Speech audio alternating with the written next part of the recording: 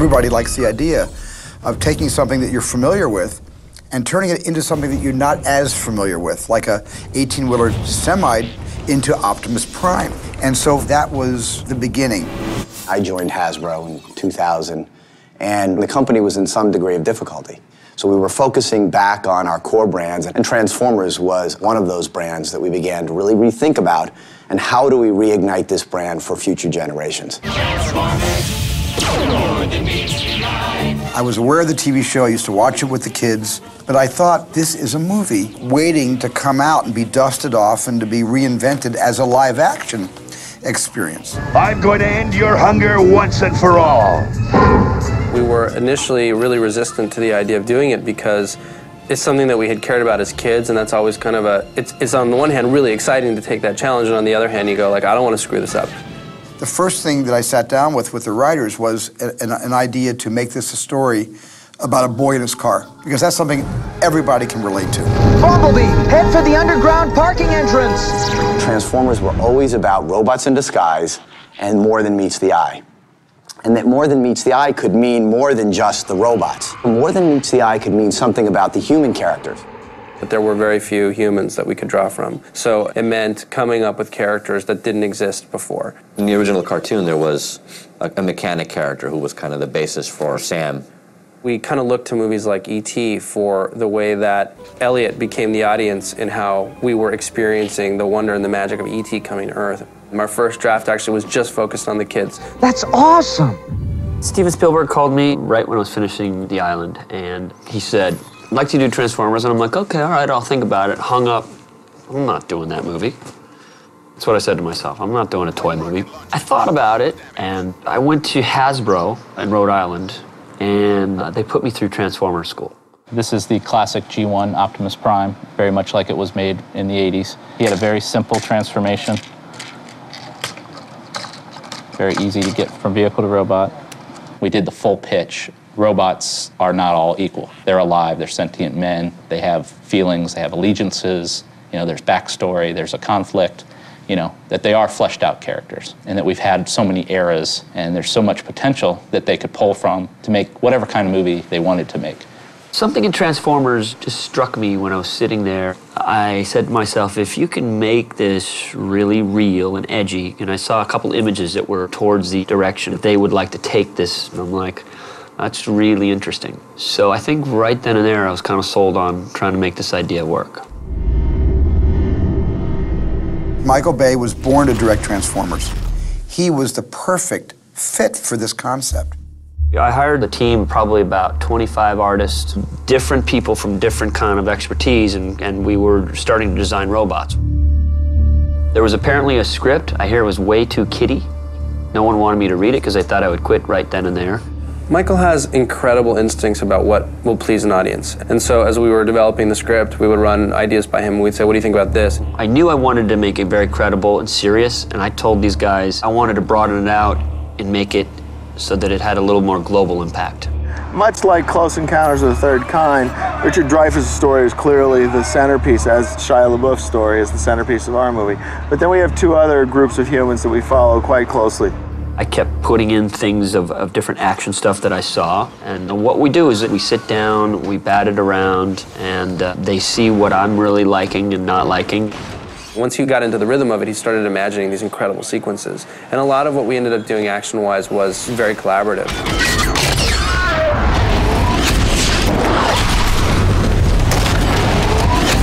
He is the sickest action director on the planet. That is something that he is. He's not Ilya Kazan, and Mike will tell you that.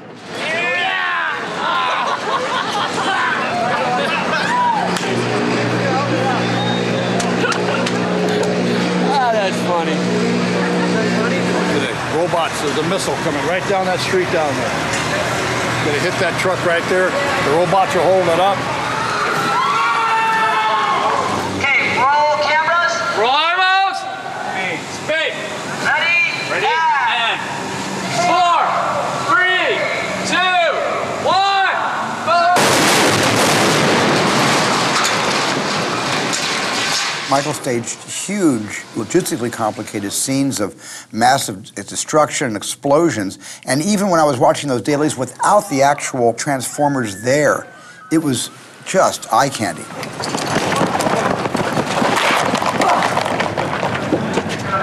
In this movie, Michael is the star, and Michael is so much fun. We line everything up with the football. Ready, and hike! And 3, 2, 1, bam! Does that work?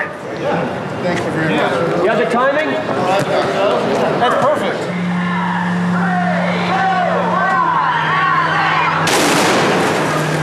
Action!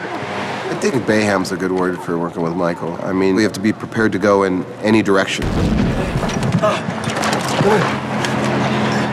the armor. Cut. Might show up and he might say, today I want to flip a car. You have to be 3 steps ahead of Michael.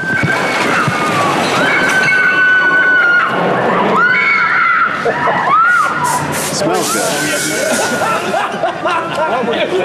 You hear on the walking when I'm walking in, bass coming in, he's coming in hot, he's coming in hot. Here we go. Ready? You know, it's all wired because I'm ready to go. When I come into the set, I want to start shooting. Come on cameras, let's go. He's got a tireless kind of energy, and I understood that that's how he gets into it, and then he's into it. It's like an actor getting into character. Jim, lift him up again and do it again. Do it again. Keep rolling. Ready? Okay. Oh, God, please don't kill me, please. Keep moving up. Okay. Jim, lift him up again and do it again. Do it again. Keep rolling. Ready?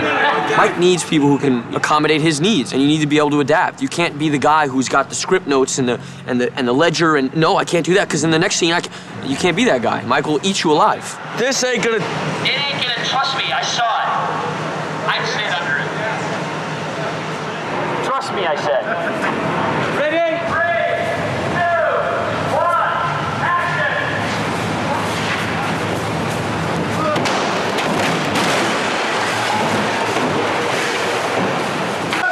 What he is he's very honest, he's very blunt, he's very direct, he's very opinionated. Give me a shot, Dave. And he has an amazing visual sense of film. Yeah! He likes to use the megaphone once in a while. Ready, and rolling cameras. 3, 2, 1. Stay there, behind the pillar. No, you're going wrong way. The other way, other way. God, he doesn't pay attention to what we're shooting. The thing about it is it's never personal. Oh. What are you going to do? What are you going to do? Yeah, buddy. Really? Here, Randy. What? Worked with a crew, many of the same people for 10, 15 years. And so they know my style, they know my pace. Hey, Mike, where you get a flag?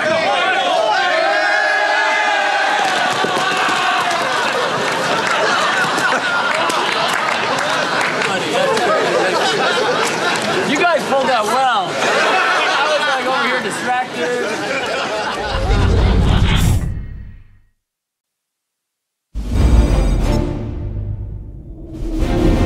There's a lot of success attached to what Michael does, and there's a lot of careers that have prospered by being part of the films with him. So he attracts a lot of actors.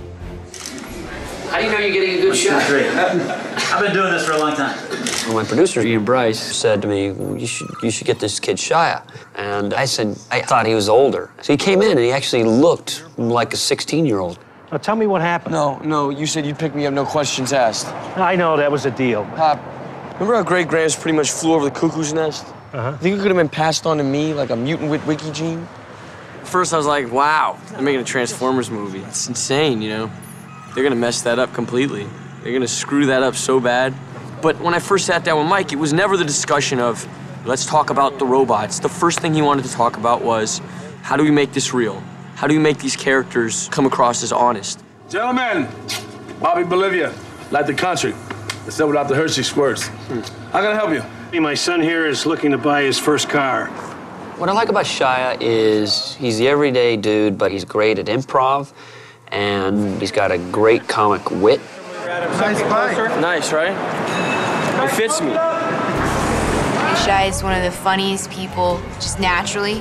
It's hard to get through scenes with him sometimes, though, because he's so good at improv, and he gets, like, funnier and funnier as he goes. I just didn't recognize you. Yeah, well, I mean, that's understandable. You know, I just got back from fat camp. I lost like 80 pounds.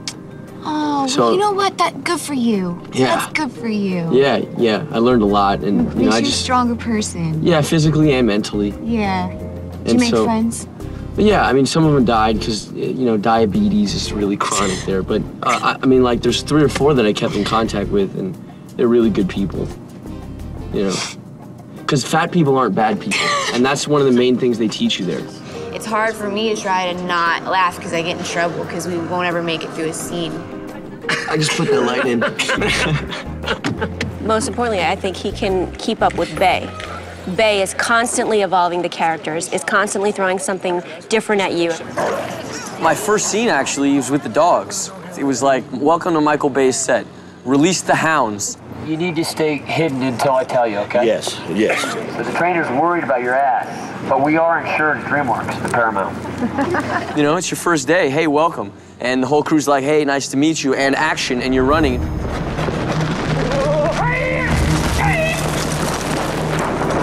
The dogs started getting smart after a while, and instead of stopping at camera, the dogs kept chasing Shia.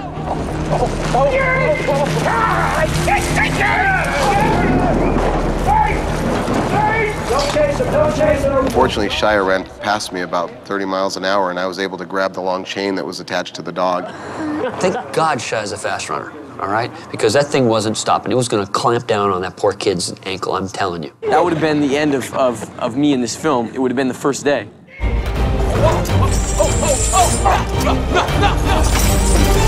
Bay talked about how hot Michaela was going to be.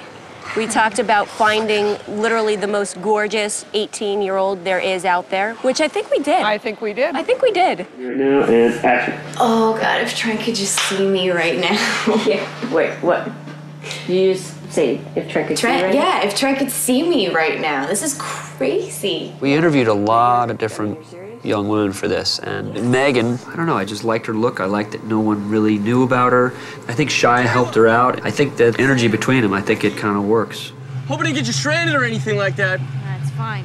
So I was wondering if I could ride you home. I mean, listen, I was headed this way. Figured, you know, I'd ask you if you wanted to ride or not. You know, I'm just putting it out there. Yeah, don't say it's fine, just kind of a nod.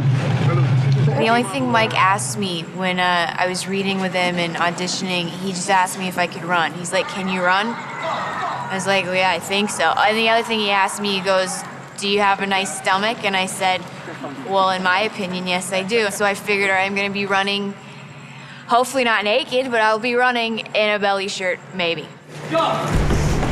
Megan did good with all the running and jumping and cars skidding and everything else going on. I think Megan really hung in there. Drop. Just from filming, I've put on like almost 10 pounds of muscle. Hey guys, give me a 30 pad right here. 30 pad coming in.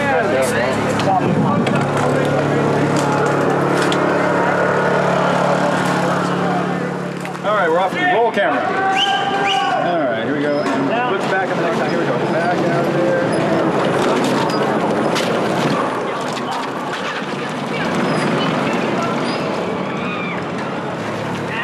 Cut! That's good. That's good. Let's go to lunch. My wife on? Yes, Captain. We needed a leading man. Yeah. We needed a leading man. There were lots of great actors out there, but leading man is very different from just a good actor, and Josh encompasses that. I'm thinking I might win an Academy Award for this role. No, I don't want a premium package! Come on! Come on! Fall back! Best screaming in a movie. Lennox! Oh, water, thank you. Give me chocolate. You got chocolate? Say, give me chocolate. You got chocolate? You got chocolate? I liked him as a person because he was like very American, kind of no BS, just kind of just a nice guy. Colonel Moore offered me the opportunity to go up in a T-38 today. A lot of these military guys were very much like Josh, so I thought it worked really well. Yeah, I'm with the top dog. You'll be fine. I had to go through about 4 or 5 hours of training, and you know, they basically tell you, okay, this is what's going to happen if you have to eject from the seats. I had to change shorts after I left training. I get to fly in a T-38 today. Not too snug, but not too loose. Hold tight. And that snap rolls from bottom to top. Take a breath, hold it, please. And that's how it sits. I am happy if I get a chance to show what we in the Air Force can do and what great airmen we have.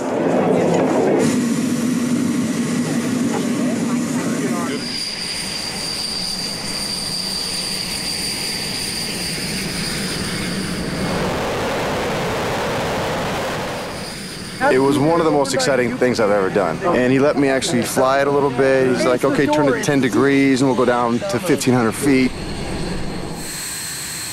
I didn't throw up once. Starnisha, Tanisha, and Keisha. They're laughing at my daughter's name? Yeah. Damn, get me home. All right, cut. All right. All right, good. Tyrese, he paid me to be in this picture, so I took his money. Commonly, when you start movies, and I make a mistake too, it just takes too long. Michael Bay keeps everybody on edge so we can all stay sharp and on top of our game, because he's on top of his game. And, you know, if you don't step up, you get left by the wayside. Ready? Action! Hello, do you hear me? You hear me now? Hello, hello, hello, hello, hello, hello. No, I got no bar. I got no bar. I had a little situation right before I started filming. I just got sick, really sick. And I ended up missing like the first 3 days of filming. So to get back on the set after all of the warnings and precautions my doctor hit me with, and to be in Alamogordo was just crazy. 120-something degrees, white sand bouncing, the sun, bam, can't even look at the sand because it was so bright. Just hot, hot for no damn reason at all.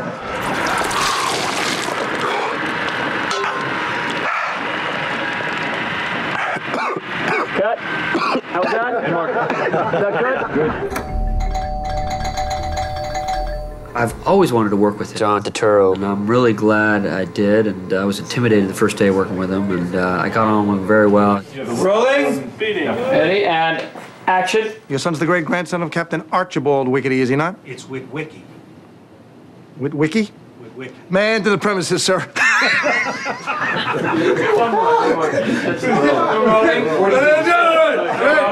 Don't laugh. I've definitely been enjoying myself, so I feel like I've been able to be a little creative and imaginative. Sometimes you don't get a chance in a really big film. Hey, hey! Hey! Get that thing to stop, huh? Looking at us, looking at us. Get that thing to stop! I love working with Turturro. He's a funny guy, and he does phenomenal impressions of people in the business, and he knows everyone. He does a Scorsese imitation that'll just bring the house down.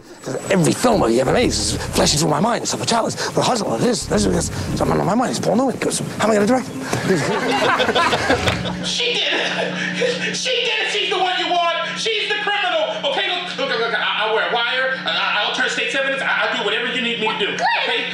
No, look, I'm not going to jail for you, or for anybody. Michael will come in and tell us what he likes and what he wants conveyed in that, and let's just try to have some fun with it. Come on, focus, Glenn. The thing's gonna whiz by, ready, and zing!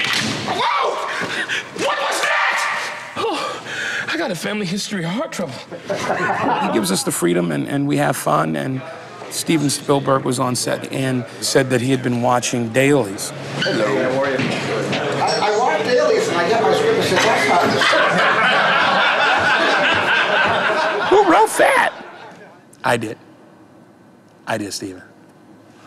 You know, I didn't even charge you for it. I'm gonna charge you on the next one, though. I'm Sam Witwicky. Maggie, hey. Did you say Witwicky? Yeah. Both girls needed to be drop-dead gorgeous. And there's gorgeous with the right persona, too.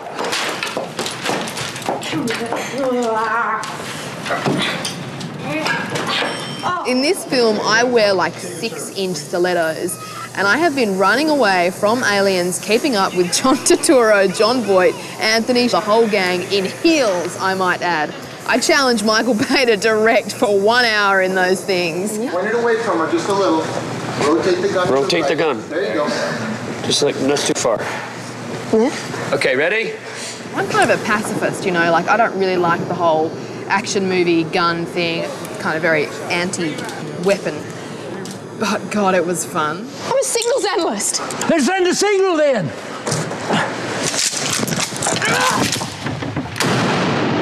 Come on, you punk!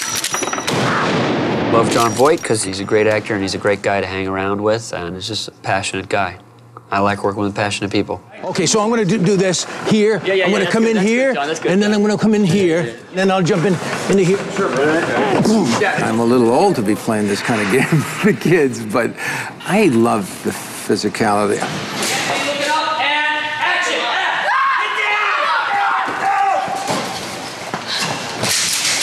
I do it roll and tuck with a gun in my hand. It's funny. Everybody says, "Did you see what John did?" And I say, "Hey, fellas, I'm not going yet. I'm still in the game here." Take that moment and make it a moment. NB1 chamber now! John Voight's fast. He outran me, and he was in like penny loafer shoes. I don't know how he did that. I'm making a documentary about John Voight. There he is in all his glory. That's the creature in his natural habitat. Man's a legend. Do a little wave, John. A little wave. A wave for the camera. Would you be so kind? Both Johns. You talk to both of them, and geniuses, you know? The guys know how to do this.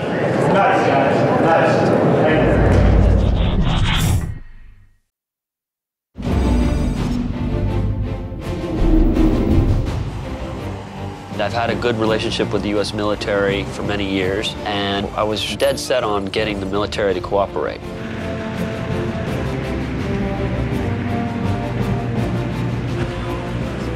We went through basic training for 3 days at Fort Irwin and just outside of Barstow. Good morning, gentlemen. We have a set call with the Army. Sweet. Is everybody happy? We took the guys out to the 50 caliber machine gun range. And some of the guys I don't think had ever even seen a weapon fire, and certainly had never fired one.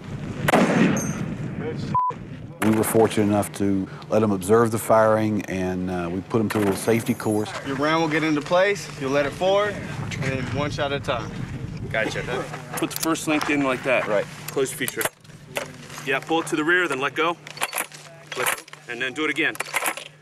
All right, you ready to rock and roll right now.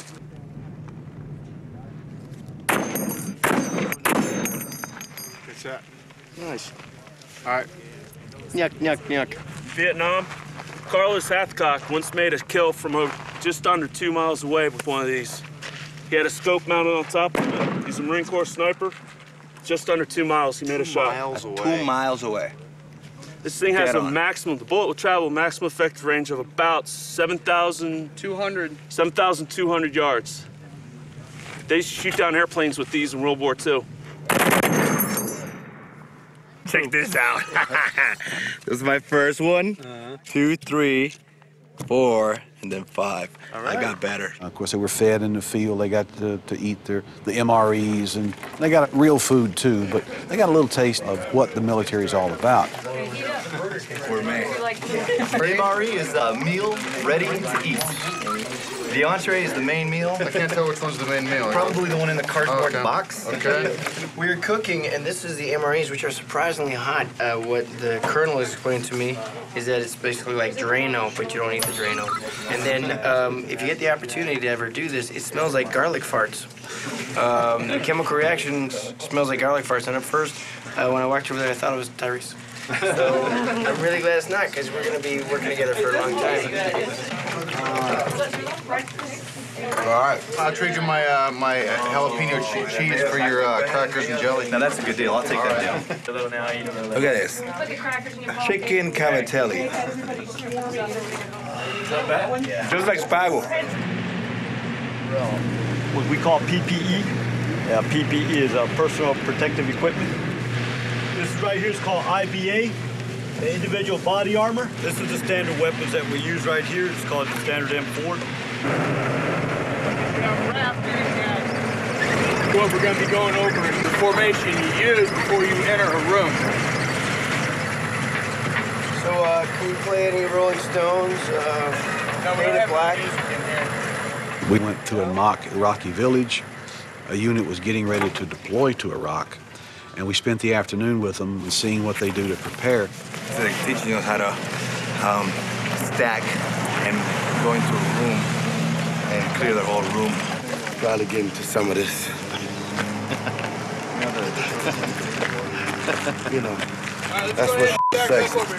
You're looking out this way, you're looking out this way. Until they start to move, since you're the last man in the stack, turn around. All right? Contact. You want to meet them, all right? That way everybody knows they're all touched up. Here. All right? Hold on. Everything slow. All right? When you're coming in, just like this, all right? You're trying to jump. Did I do this? Yeah, you did it. You did a little hop. Didn't I? You did a little hop. All right, you come in, you clear. Did a little hop. Does that feel more smooth for you guys? Yeah, it does. All right. I mean, because that felt sexy. Bullets travel down the wall 6 to 8 inches. All right. If a bullet hits right here and it's traveling down the wall, due to the spiral of the round, it will travel down that wall 6 to 8 inches. So you want to keep your ass off the wall 6 to 8 inches. All right. Motherfucker! I wish you would! Try me!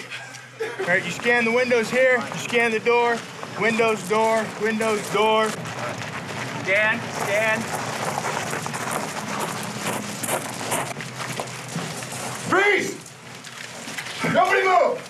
Status! 1 up, 2 up, 3 up, 4 up! All clear! We worked our ass off, and sometimes between breaks we would go, well, where's Tyrese? He was in the van, air conditioning. Hurry up! Everybody is leaving you! People are dying! You are killing them! You really walked away with the respect for the amount of preparation that goes into, you know, being a soldier in the military.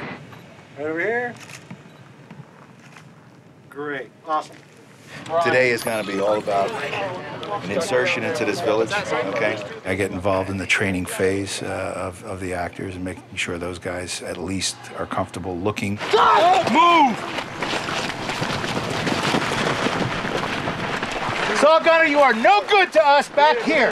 You must be up front. We wound up recruiting a bunch of active duty SEALs, so they're current in their tactical capabilities. I see my weapons up here in front of my face. That's what we call the bubble, okay?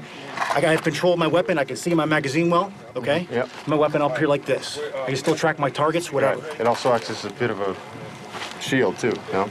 Shut up, dude.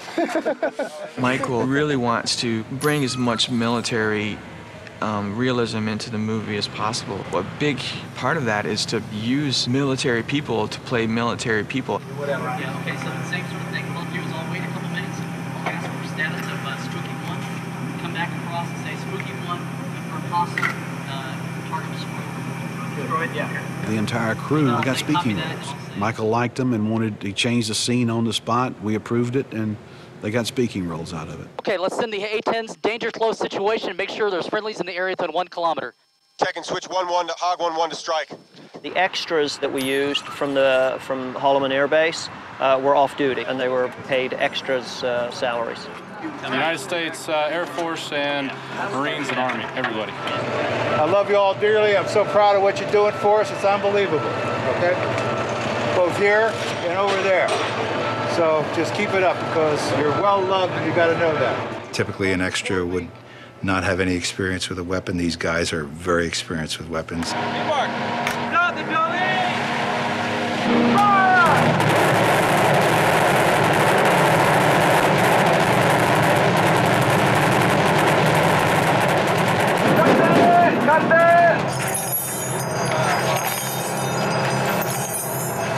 I think I'm going to open you up more. Just go to your right.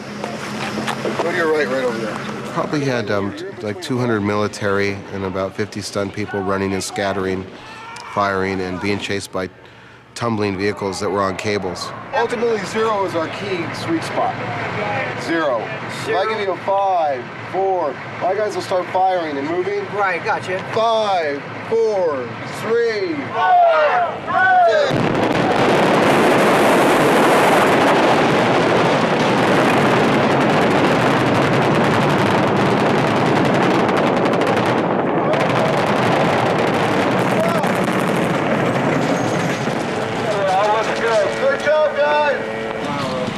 Even though it wasn't a real explosion, it certainly created the effect. And trust me, as a professional who knows all about blowing things up for real, we appreciate anything like this. I like shooting stuff real on set. It seems to be a dying art. We put actors in situations where we know it's so safe, but it looks very dangerous.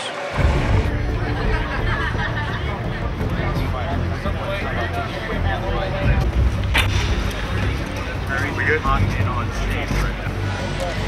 Careful about putting your hands down when you come to that stop. Okay. Moving forward, right? Weapon is hot. Full load. Don't worry about it. Here we go now. Take 2 a hole. Fire in the hole. Guys, look it up. Clear it out. Ready, and let's roll camera. Ready, 3, 2, 1, action. Ho, ho. Ho, ho, ho, ho, ho. Action.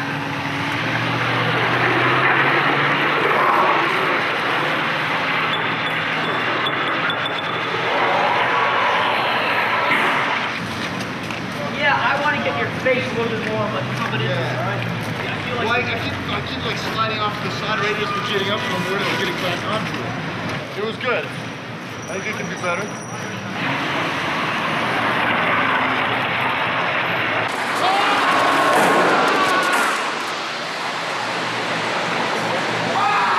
We try to put the audience inside the action. And the closer we get to it, and the more movies we've done together, the more that we capture that for the audience.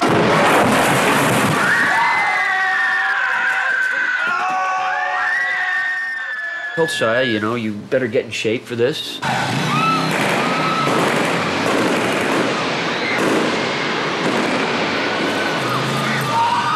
I was at 130 when I got the role, and it wasn't like I pulled a Christian Bale and completely transformed, but I put on 25 pounds of muscle and then slimmed down throughout the filming. So it's not reassuring that they put bulletproof safety on the camera. And you're gonna be right in front of you. And right there also, you see? They make sure they protect the cameras, but actors, expendable. We had this scene where he's facing off against Megatron. Is it fear or courage that compels you, Fleshling? The producer, Ian Bryce, he knows how I like physical stuff, and he says, so we're gonna do that blue screen, right? I said, no, we're doing that real. He's, really? Really? I said, yeah, we're gonna put him out there. They can build Optimus Prime. It's all good, bro. They can blow up the Pentagon. They can't find a way to keep Shia off the ledge. Right, Michael Bay? All right, ready? Yeah, well, just relocate. I gotta tell you, it's scary going out there, because you literally have no safety net, and you just have these silly wires hanging on your hip. And mind you, I would never do this myself, ever, okay? Oh, you're locked in, you can't fall. See that? You're bolted to a steel I-beam with another pole. What I could is I could fall and scrape off the side and then they'd have to pull me up. That could happen. I'm not gonna die, obviously, but I could scrape. You know, this is fear factor. That's all it is. It's fear factor. That's fear factor. It's like this is like people don't die on fear factor. This is another episode of Fear Factor. They do more hairier stuff on Fear Factor than this. You're right. All right, let's do it. Oh, mother! Got it? Kenny, bring him around this way, too. Come way out, towards us, to the other way. Towards us. Get the crane. Ready, roll camera. Ready, and action shot. Wide movements. You're never gonna get it! You're never gonna get this all sport, you know that! I'm never gonna give you the old spark. I feel like a fruitcake saying that, Mike. It's a line. Now you can see the robot in the side. Get the robot in the background. Oh, whoa. No. Okay. Mike! Yeah? Are these just close-ups? No, they're wide. We see your face. We see your face, and we're showing that it's you, and we're showing that it's not a platform. Because if it's just close-ups, we can do that anywhere. That's lame. Whoa. No. Okay. Oh! No, I'm done, Mike. My voice is gone.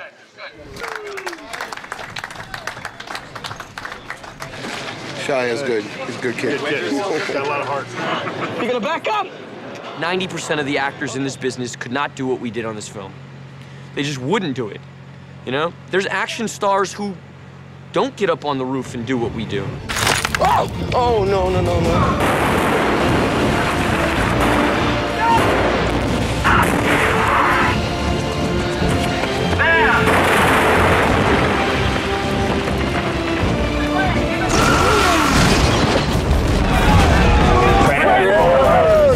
Fight giant robots.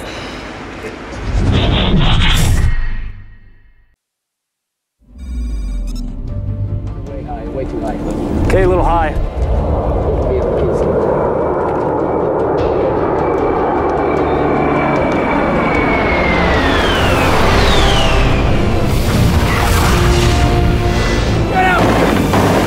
Deep breath of this toxic smoke, I'll be right there.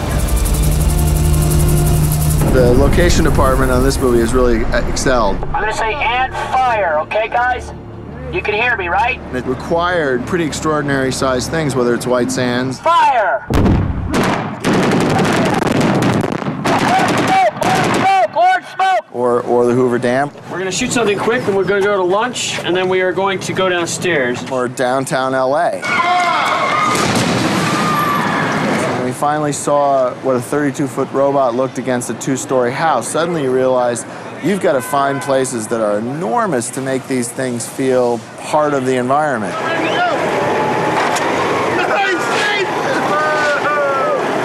You can't leave the trucks on the road. That's what I'm led to believe. What? On the side of the road. Because? Behind the dunes, so we can't see them, there's going to be a mini base camp down there, right? Yeah, we're working on that right now, just to find out how we can make it firm enough to work in progress. Every day is a roller coaster for me. I don't know if it's the same for every department, but you know, I find myself on the verge of tears one minute and then hysterical laughter the next. Ilt, a new guy I worked with, I thought I was going to give the guy a heart attack. I have a question. Yeah. He's just, I can't get the observatory. It hasn't been shot in 5 years. And I said, it's a big movie. You can do it. Go to the mayor's office. You can do it. This is the path. See right in there? This is where he's running. And the Black Hawk's going to come right up on that edge there. Can we even do that helicopter running there? Yeah. Player? Yeah, it should be okay. But I can't get the bridge with 4 helicopters underneath. I said, you could do it. Go to the mayor's office. It's a big movie. We're keeping this film down in California. We structured the budget in order to keep it in the United States, which is not to say that the movie couldn't be made elsewhere. It's just, I think, easier and more comfortable for Michael to have, you know, a crew around that he's used to. Hey, Dave? Yeah? I think let them fire this way so you can whip. You guys handheld. You can at least kind of like in here, keep it like, you know what I'm saying? I actually cut my fee so that I can shoot here with my crew that knows how to shoot fast and is good on the fly. Right, so it's good to go. So as soon as the plane hits the ground and stops, we should pull the vehicles forward. Michael likes to go hard and fast. He has the shock and awe approach to scouting, which is supposed to be... Oh no, that's not Michael, that's a stealth bomber.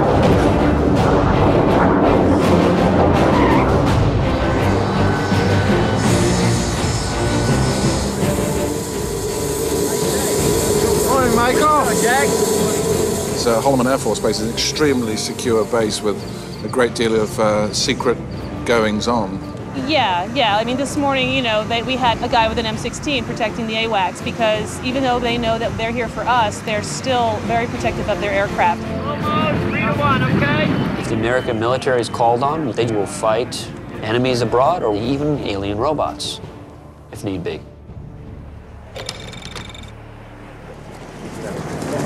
You don't want scrub brush by it, you know, tumbleweed, whatever, okay? I can show you how to get some better shots. What's that little...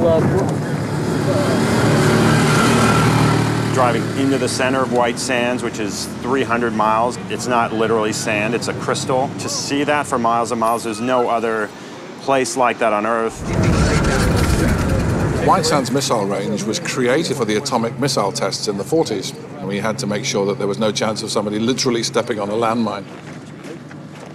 So we had to engage the services of an unexploded ordnance company to mine sweep to a depth of 4 feet so that we could build our Bedouin village and then, ironically, blow it up.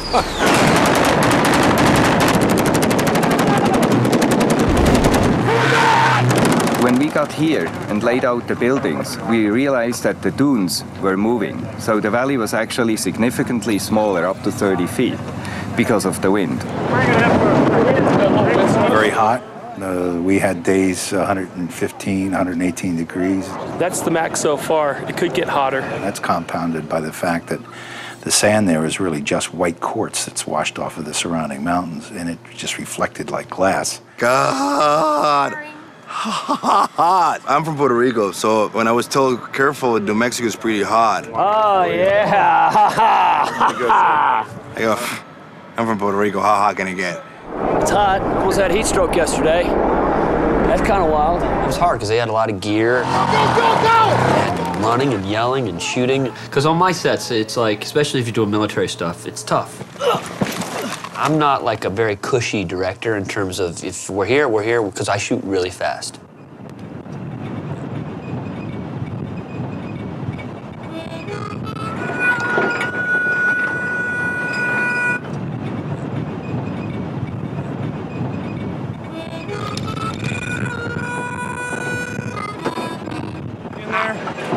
Men did huge work here, bigger than anything I ever seen Hollywood ever do or ever will. Look at these cranes up here.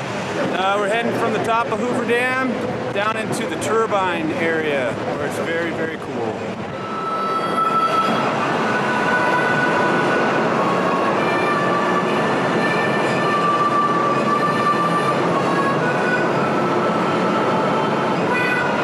When you see it, you have no idea how big it is. Hoover Dam is just massive.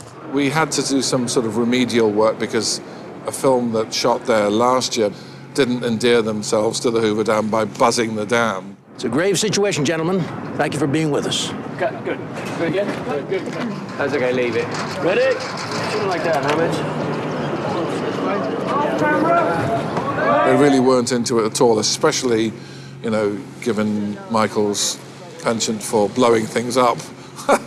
So we, worked out with the Hoover Dam. We'd get certain hours early in the morning where we could be up on the top of the dam. Got it if you can, brother. Okay. Trying to get back over there. They say it's over there. It's like gold. Okay, here we go. Okay, we're going down. Push time. Take those ramps down with us. Push time, push time. Come on, Scotty, you and me right here. And then as soon as the crowds came around 10 o'clock, we had to then go inside or down below. So we just scheduled our way around it, and it actually worked out fine.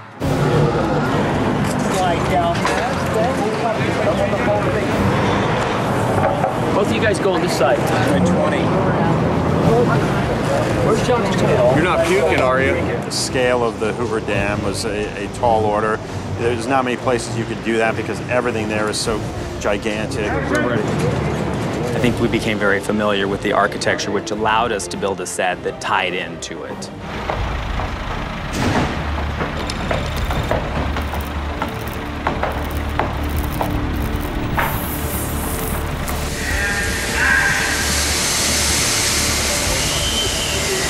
What is this?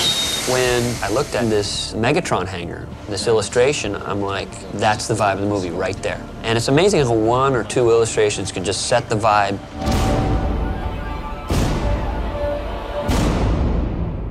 We use the playa hangars where Howard Hughes built the Spruce Goose.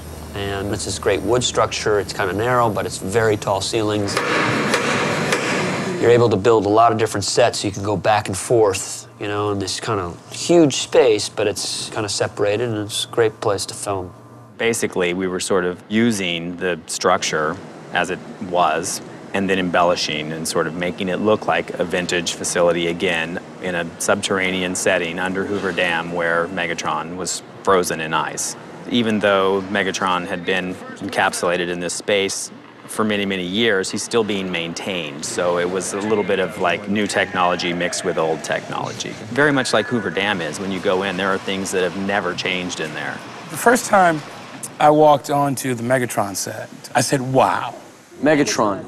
I had my son with me that day. When he saw Megatron up there, his jaw just dropped. I was so impressed with it that on my weekends I would sneak onto the set with my friends just to see it.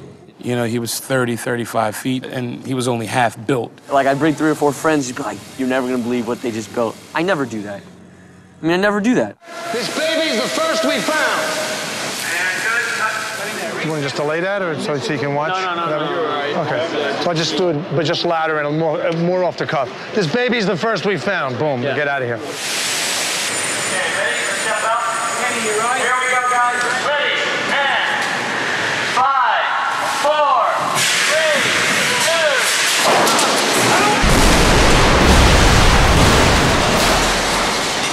2. The day that I saw that set, I suddenly went, oh Lord, this film is going to be everywhere. That was the first day that it dawned on me that I was shooting a really big American film. I had to shoot in Los Angeles. Now, Los Angeles, they'd give us 4 blocks one Saturday, they'd give us 3 blocks this Sunday, they'd give us those other 4 next a weekend from there, and then we shot at Universal Backlot, and then I shot in Detroit, and I had to all make it feel like it's one place. So you had to keep the scene in your head. I mean, you just had to wrap your head around it.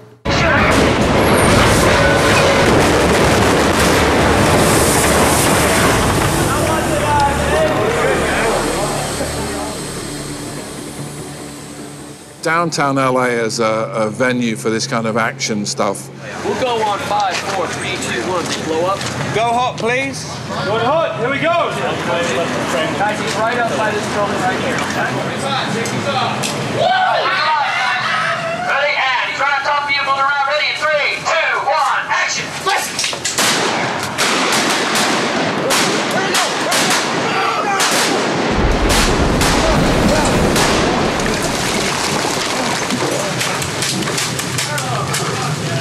Piece of crap. Ready, and roll camera. Rolling. Hey, legs, fire in the hole. Let's go, guys.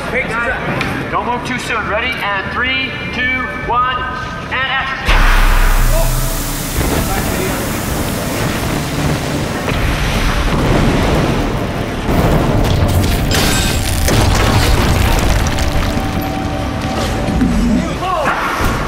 Not yet. Up, up, up.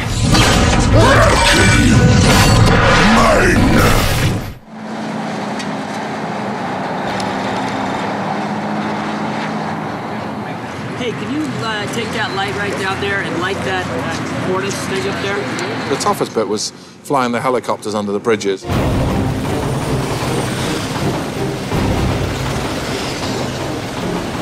For lots of reasons, not least of which is the Homeland Security thing. If you fly helicopters under 500 feet, then the FAA makes you jump through a lot of hoops because of the potential for crashing into neighbors. What are you doing? We're getting pissed on for the next 3 days. You know, the helicopters flying low, kick up all the water from the LA River. Nobody knows exactly where that water is coming from. See all this water right here on the floor? It's all man piss, okay? And what happens is a science thing. When you put helicopters over a puddle of man piss gets all over your man body. Stop! Please stop! So we all had goggles and face masks on, so you don't breathe it or taste it. Just piss all on my face, all my features, piss on my arms, piss all over my own piss. It's just nasty.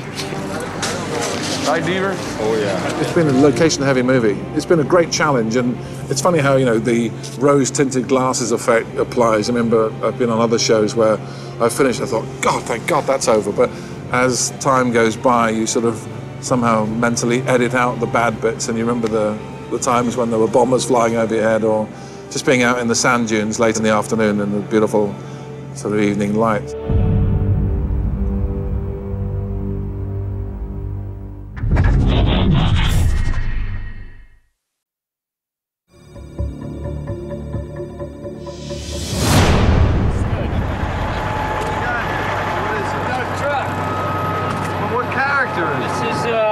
Prime here, baby. Good looking truck. As a kid growing up, I was very into fixing my own cars and taking them apart. And so from cars and just being an automotive head, Transformers, it kind of struck me as something fun to work on. Watch out, get out of the way, I'm rolling cameras. Ready, and IMO guy, go. Ready, and send him, Kenny. Michael Bay does know his cars. He's pretty particular about the cars he wants. He knows a lot more about cars than I do. Not too fast.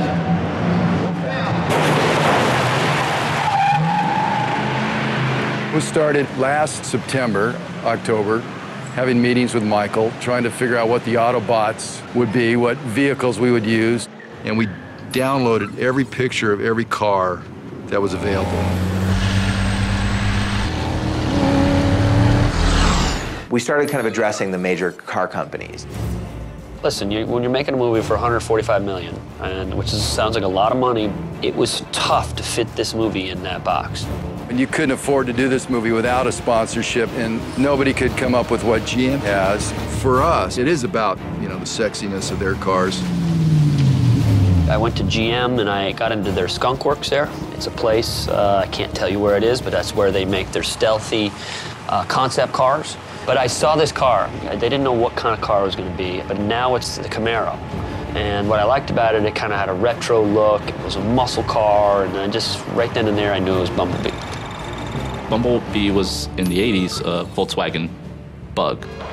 And his role has always been kind of the younger of the Autobots. We knew that he was originally a Volkswagen and a Beetle, but it was not really an option for Michael because it wasn't badass enough. I just was never going to use the Volkswagen Bug for Bumblebee. It just wasn't going to be in my cars. It just reminded me of Herbie the Love Bug. But we do make nod to it in the movie because if you notice on the parking lot, the Camaro is actually parked next to a Bug. This is a classic engine right here. I sold a car the other day. Oh my God. Gee. Bumblebee, we said, as long as he's yellow, let's find some cues that will harken back to what people remember, but let's not have that be as far as you can go. I think the Camaro, the old Camaro, is really cool, and it's a nice beater car. The quintessential Camaro is a '69. Everybody's been a million of them hot rodded, and so I kind of wanted to find that, like the cheesiest version of the Camaro that'd be perfect for this kid's first car. If he didn't have any money, he would never go out and be able to afford a '69.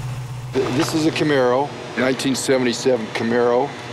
Nobody wanted them, nobody needs them, they're hard to find. This one was pulled out of Palmdale, the other two were pulled out of Oklahoma. We're gonna redo them, repaint them, new engines, everything redone so that Kenny Bates can drive the heck out of them for his stunts. So this was kind of like, the perfect dichotomy for the new Camaro when he rescans. Why does he transform back into this piece of crap Camaro?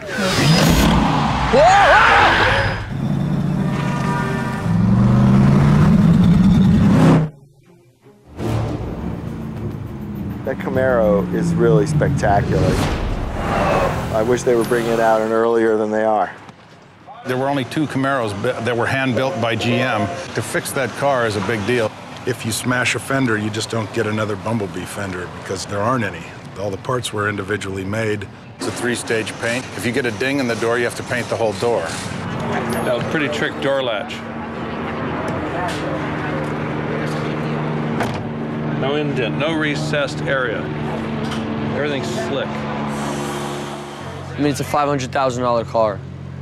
So it's not like, hey, go around it doesn't happen like that. There's wipe your feet off before you get into the car, keep your hands on the steering wheel, push down at a certain rate. You want me to go faster? I'm just nervous about the car. I can go faster if you want. Just I'm having to keep my... Don't go faster, just go a little more center. You are not a stunt driver, okay? This is where we were parked, originally. You can say everything you want. Michael, oh my goodness gracious! Let's go, come on. All right, right here in the center. If I crash into the wall, it's not my fault, because I'm an actor. But it should be like this, the transformation. 1, 2, 3. Okay? Hey, guys. Max, Jake. You're transforming on 3. I'm going to go 1, 2, 3. Okay? Ready?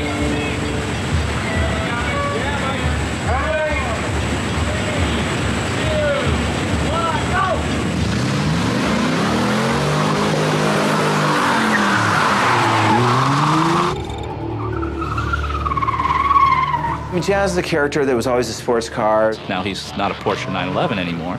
He's a Pontiac Solstice, but he's still a cool sport car. We had a little company do some aftermarket.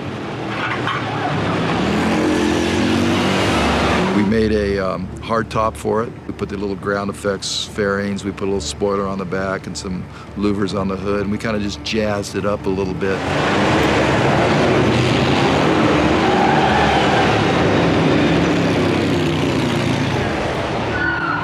Ratchet in the 80s was an ambulance, but it was more of a van-shaped ambulance. It was more of a Japanese version of what an ambulance is.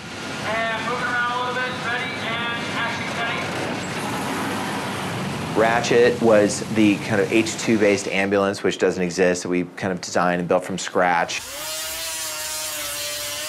We started with a stock GM H2 Hummer, and which we gutted and took all of the existing components from the rear apart, and then we're building the cages that will be sheeted to look as the search and rescue vehicle should. Also applying all of the roll bars, roll cages, the heavy duty bumpers to give it that beefy look, wheel and tire packages. And the accessories that will, fall in line with the search and rescue vehicle.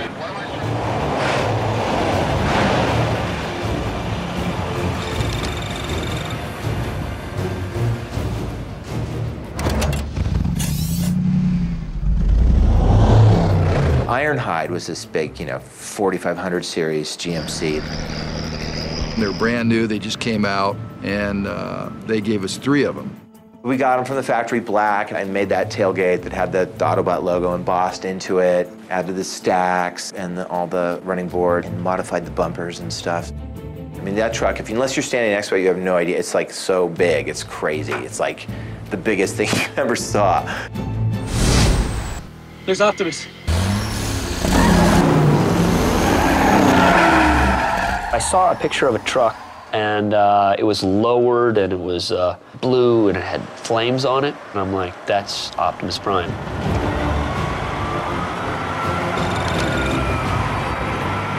With Optimus, literally, we got every car book, every car pictures. It was just all over the walls. We looked at the cartoon, thank you very much, and then we just started pulling reference of different big rigs. This is what we were always, everybody in this department was conceptualizing how Optimus is masked, what he came out of. This is the main dude. We should go look at it. We should go look at it. Okay. Instead of buying a new truck that's a $150,000 truck, we bought some older trucks, and they were pretty beat up and they were pretty ugly looking. Well, this is like a redo. You know what I mean, Ian? Yeah. How are they ever going to make this thing look like that? I said, just trust me, this is the truck that it should be Optimus Prime, not a new truck. This is the one. So we're going to completely strip it, paint it, flame job, new fenders, new sleeper, new bumpers, lights, yada, yada, yada. And when it comes out, it'll be beautiful.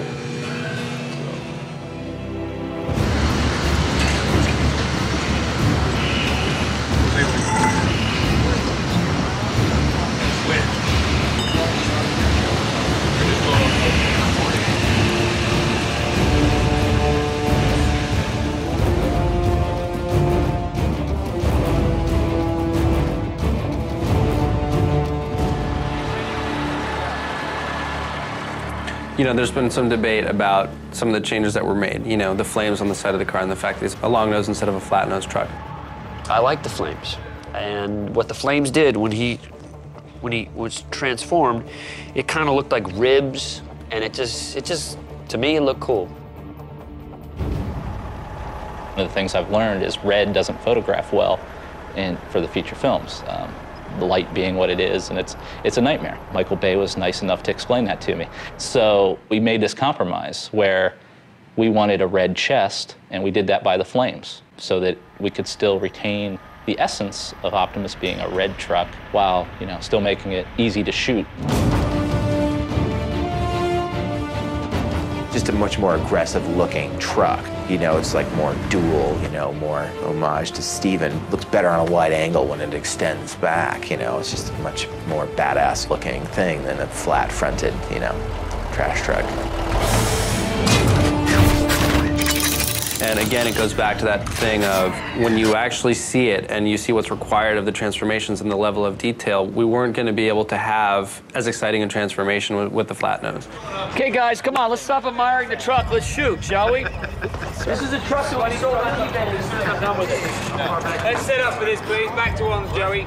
This movie, I had more cooperation from GM than any movie I've ever made. They promised us they'd give us the flood damaged cars, the non-saleable cars, the cars that Michael Bay needs to wreck every day on a daily basis for his food chain.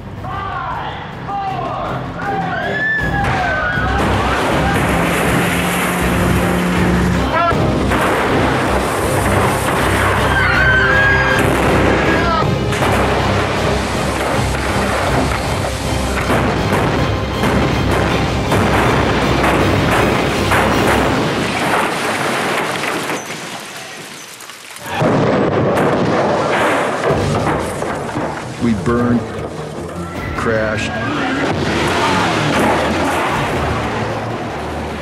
flipped.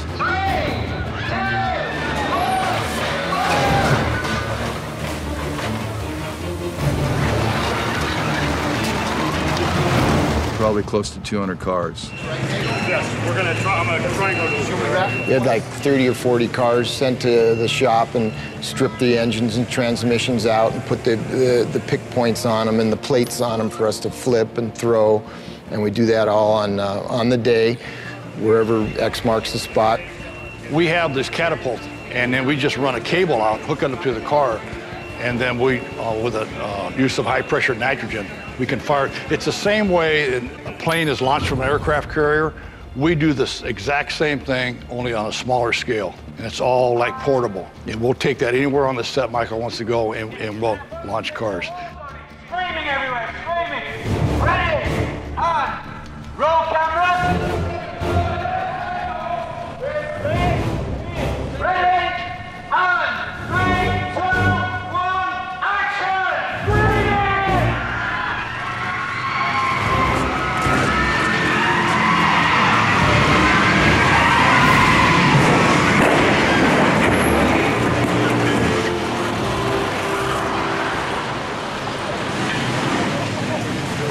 When is that building? Get out of the building, folks! Don't go in the building! Fred, hey, Rich, go in there.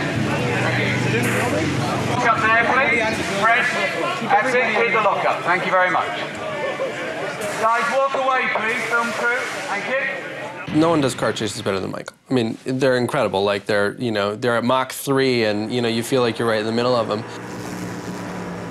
One of my shooting styles is using this little go-kart thing where it goes very fast, like 100 miles an hour, and it's a very small vibrating camera that's real low to the ground and looks like a suicide vehicle. And we use that for anything from running down the street to chasing cars. It's a very powerful tool for getting in and around and close to the action. We use it quite a bit.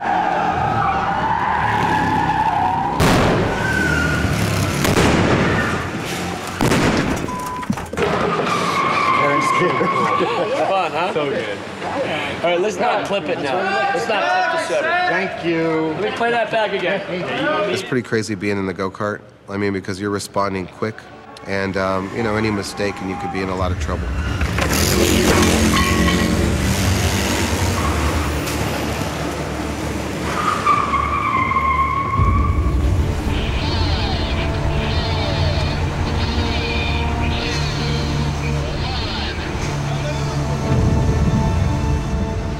Tell you, I'm never going to be doing another highway chase again because I've now done highway chases till the cows come home. I wanted to transform right under the on-ramp, all right? So the next on-ramp is where we're going to start the transformation. Okay. The highway chase is huge. I mean, we have tumbling cars, we have crashing cars, we've got cars upside down hitting cars, we've got scraping cars.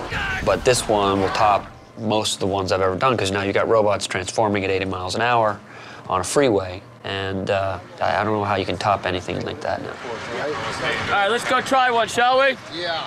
We try to put the audience inside the action. So they're actually eating cars, they're actually in the crash. Come on, let's go. Maybuster, follow me. 1, watch out! Watch out! We used the Baybuster, that crazy triangle car that can actually take direct hits from cars. The Baybuster is a pickup truck with a cage on the outside of it, and they mount anywhere from 2 to 4 cameras on the front. And if we have flipping cars or cars being thrown off the top of car carriers, I mean, we normally drive the Baybuster right into it. It's great for the audience. That's part of that eat the action that the audience gets to see that's not CGI. It's like most directors would have chose when we ripped that bus, which is an extremely dangerous stunt, I mean, really dangerous. Most would have just done it either miniature or CG. And it just wouldn't look as good. I mean, the bus sequence is something that we've never done before, and I really had to push to get that to happen. That bus, we have 6 exploding bolts holding the cab together in the center of the bus, and then we have big cables underneath pulling it together, holding it together. We cut the cables and blow the bolts, and the actual bus cracks in half like an egg in two pieces.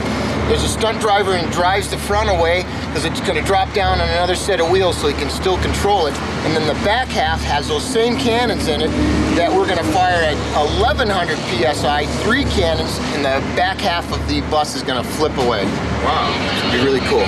We're gonna pop the cable, which is the first cable pulling it. Then there's another cable wrapped around him, and it's gonna take about 3 seconds for that bus to pull like that, and then we blow the thing. Once we pop the cable, it's all automatic. Richard, you have the bomb in your hand?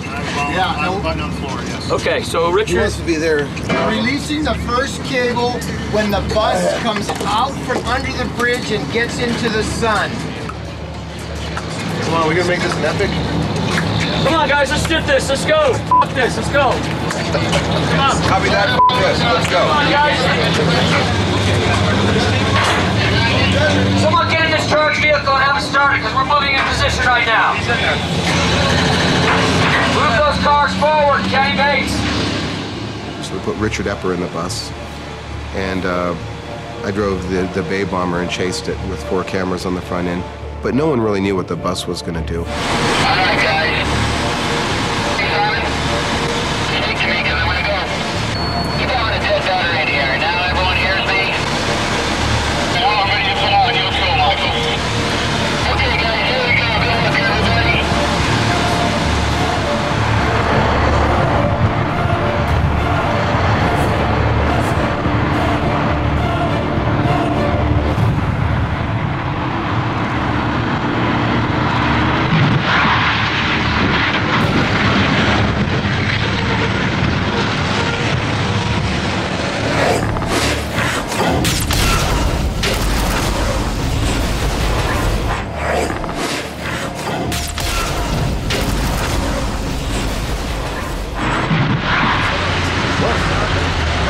Kenny, how'd it go, man? It went pretty good. You said it cut in half, right, Mitch? Yeah, no. Half the bus here and half of it's over there. I think it worked out really well. And I think it's because effects did an excellent job on prepping that bus for us. So it's like those guys are the guys that made us look good on that one. The main thing is my good friend Richard Epper is safe, and that's all I think about going down there. In the end, it's just a movie, but it's a Michael Bay movie, and that's what we do. You get the bang for the buck when you're with Michael.